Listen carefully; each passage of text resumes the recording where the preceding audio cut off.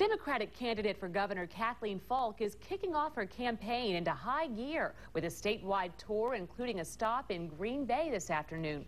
The Madison Democrat is talking with voters about what direction they'd like to see the state go as she tries to replace Governor Scott Walker.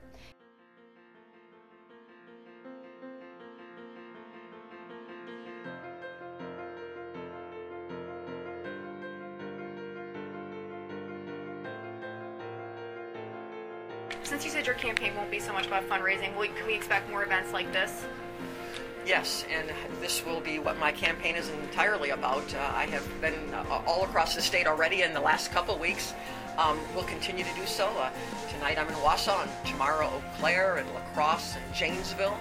So I will continue to meet with and listen to as many people in Wisconsin as I can.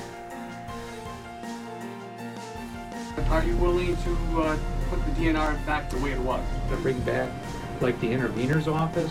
Falk says this, sitting face-to-face with people, is part of connecting with voters. Kathleen is an everyday person, and she is the most accessible candidate we've seen in decades. She is genuine. She is nice. She's got a proven track record.